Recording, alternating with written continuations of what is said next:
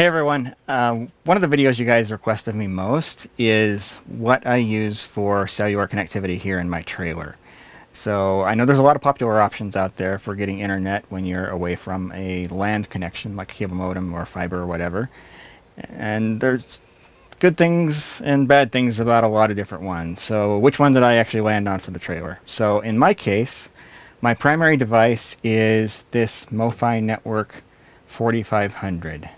So this is it's a Canadian company. It's a cellular modem. So you put a SIM card in there on the side, and then you got your cellular antennas, and then you actually get an Ethernet connection out. So you can run that to whatever you want. So you can run that into another router, or it actually has a router of its own built right in.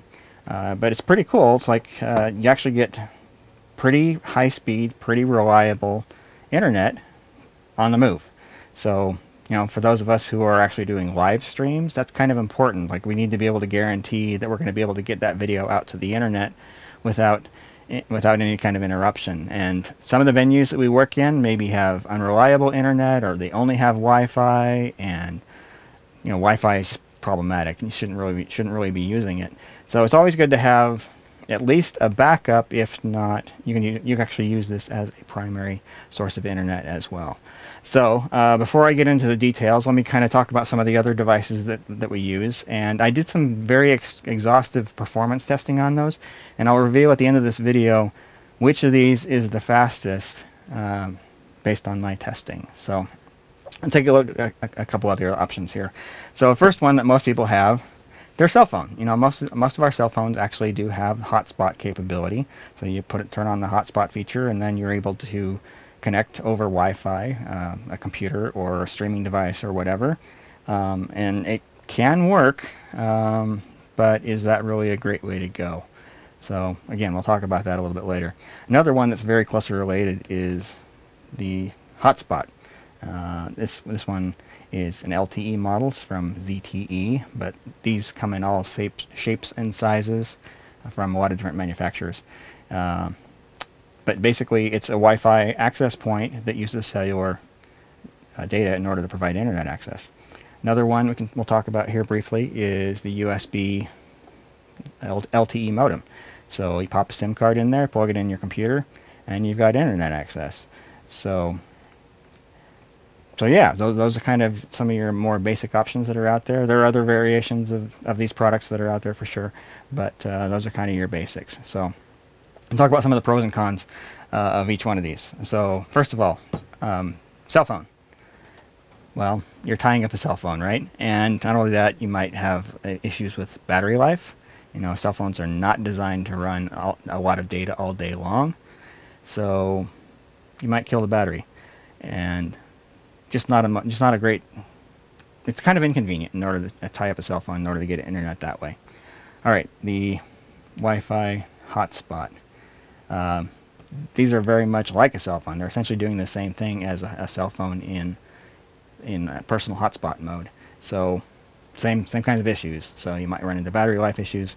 The other problem that these have, they only have their internal antenna, so you're not necessarily getting great reception. And in most cases, you're going to want to run those inside because they're not weatherproof, so you're limited to whatever sort of internet connectivity you get inside of a venue. Same thing again with the USB as well. So because of all those reasons and more, I elected to go with this MoFi network device. So it's an LTE router. It actually provides all your internet routing capabilities, so you can basically plug in as many devices as you want. It actually has Wi-Fi built into it too, so that's what these antennas are. So these top two are cellular, these bottom two are Wi-Fi. So it actually provides Wi-Fi for any devices that you want to connect, should you need that. But the main reason I got this one, in addition to being able to run it all day off of trailer power or whatever, is because it actually connects over Ethernet. So that way I can connect desktop computers, and in the case of something like this, a Teradek Video, it's got Ethernet there on the back. So can get internet for basically any of the devices that I have, wired or wireless. And when you're in terms of reliability, it's always better to go wired than wireless. So and in addition, this particular device actually supports something that's called carrier aggregation. So what that's able to do is to give you more bandwidth by combining multiple radio bands. So by default, like our cell phones and whatnot, they only use one radio band. So in the area that I live, the carrier that I use, and they use bands 2, 4, and 12, and this actually allows you to combine both. So in that way, you're actually able to get a lot more bandwidth than you possibly can out of like a cell phone or a hotspot or even these USB modems. So in addition to the extra reliability, you also get faster speeds. Just a better deal altogether. The other great thing about these is these antennas are removable. And in my trailer, I actually have a few of this style antenna up on the roof in order to make sure that I get really, really good quality coverage. And it absolutely does work. Compared to the cell phone, this thing always gets way better coverage. So if my cell phone has only got 1 bar of service, this would have the equivalent of maybe 3 or 4 bars. So it's just a lot stronger signal. It's also diversity, so it's got 2 antennas, so it's able to pick up the signal off of whichever antenna is stronger. So it's able to switch back and forth. So if you're familiar with radio signals, there's something called multipath, which is basically where one signal cancels out a reflected signal, and you end up with essentially no signal strength at all, even though you're in an area that actually has good coverage. So by having diversity, it's able to overcome that. So if one of the antennas is in one of those situations where that signal is being canceled out, the other one will save you, and actually you get much more reliable coverage that way. So another cool thing about this is you actually can hook up external antennas. So if I wanted to use an antenna on the roof, I can just disconnect one of these antennas here on the side and grab a cable like this one, find the end, and plug that in there.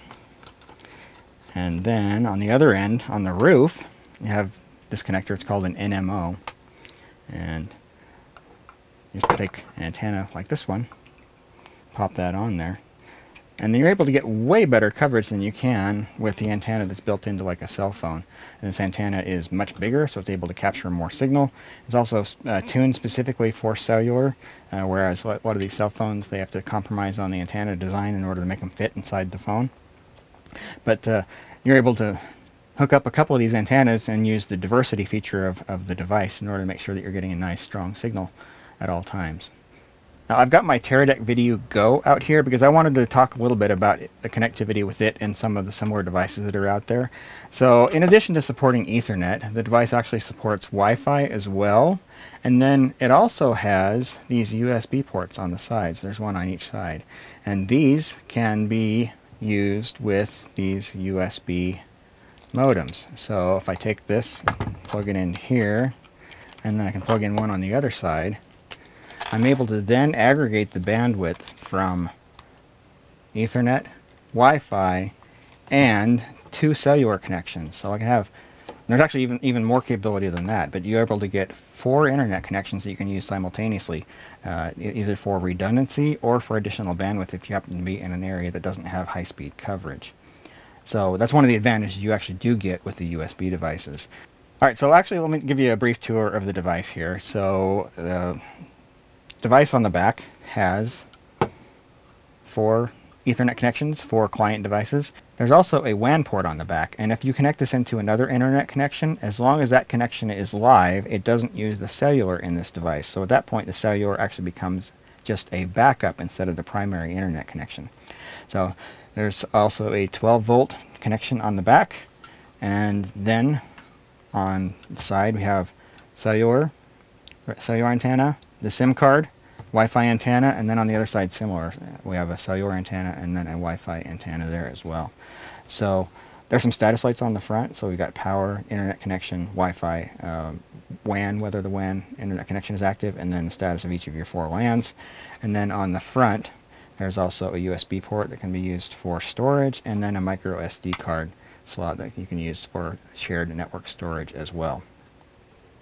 Alright, with that, let's actually take a look at the interface a little bit here, and a lot of this is going to be blurred out because there's a lot of like serial numbers and things like that that are kind of sensitive, but but you'll get the idea. So unfortunately, as I'm sitting here, I don't have any coverage at the moment, so ignore the big red slash popping up from time to time.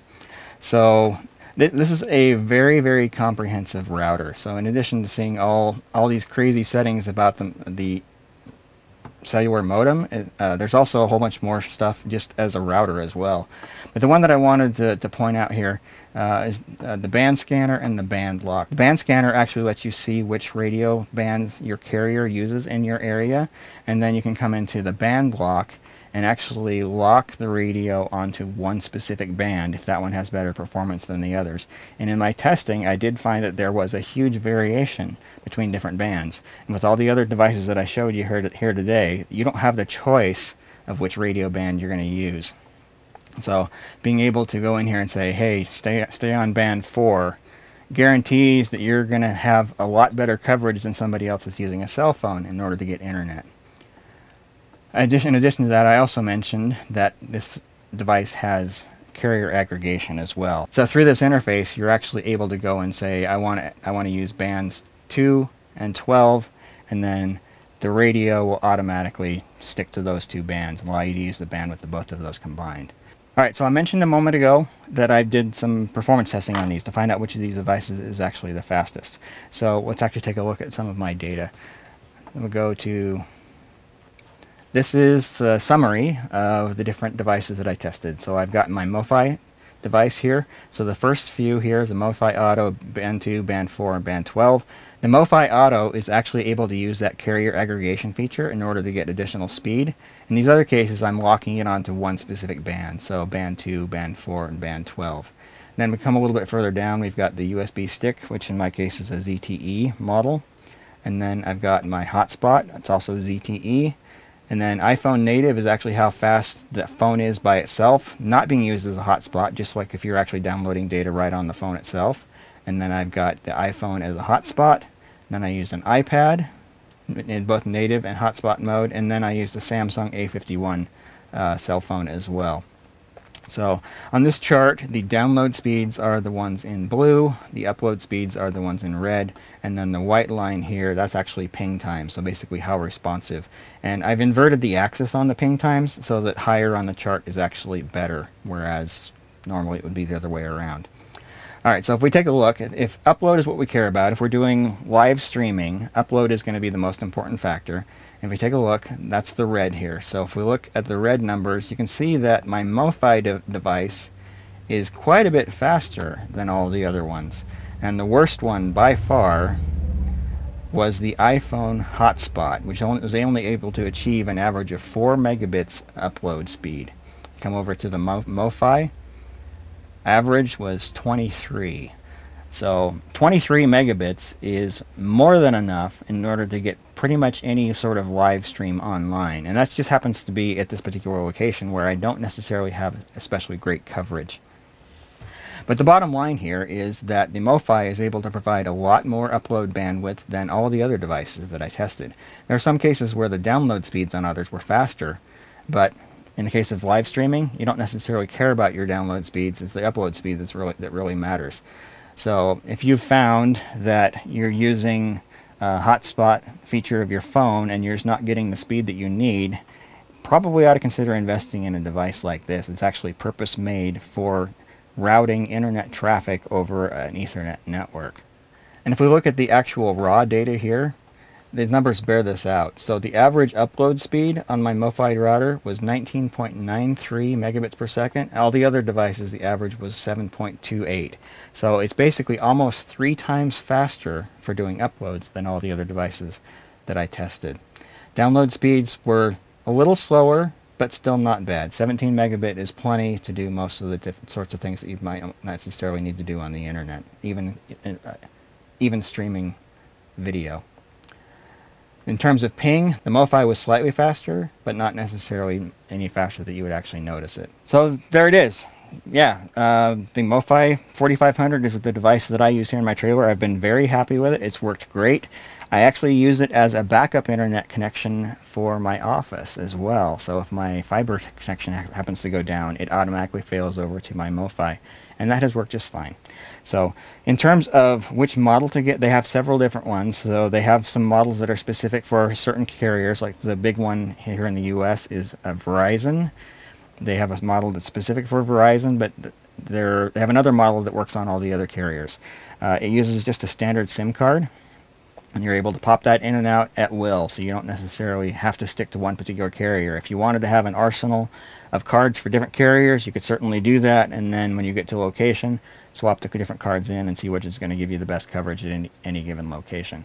They have released a newer version of this. This model is the SIM 4. They have released a newer one. It's called the SIM 7, and it provides more band coverage, particularly in the 600 megahertz band, which is now just starting to come out, but it does lose the carrier aggregation feature, so you're probably going to lose a little bit of bandwidth with it compared to the SIM 4. So, and in either case, there are links to both of these in the description down below, so I appreciate you guys using the links to purchase those products. It helps the channel quite a bit. If you're new to the channel, please consider subscribing. We're releasing video production related content multiple times per week, especially with a new series that I'm doing with my friend Whit. It's called The Stream Team, where we start at the beginning and cover all the basics for live streaming. So please tune in and watch that with us. So if you have any questions, please leave those in the comments. I'll try my best to answer those. And also be sure and share this video with your friends. I appreciate any sort of additional coverage and additional sharing that we can get out there for people as well. So anyway, thanks everyone for watching, and have a fantastic day.